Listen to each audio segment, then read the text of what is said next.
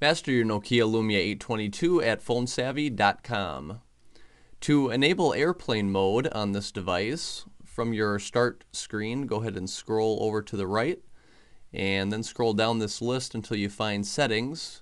Go ahead and select Settings. And then scroll down this list and you will see airplane mode, which by default is off. Go ahead and select that and go ahead and slide this over to the on position.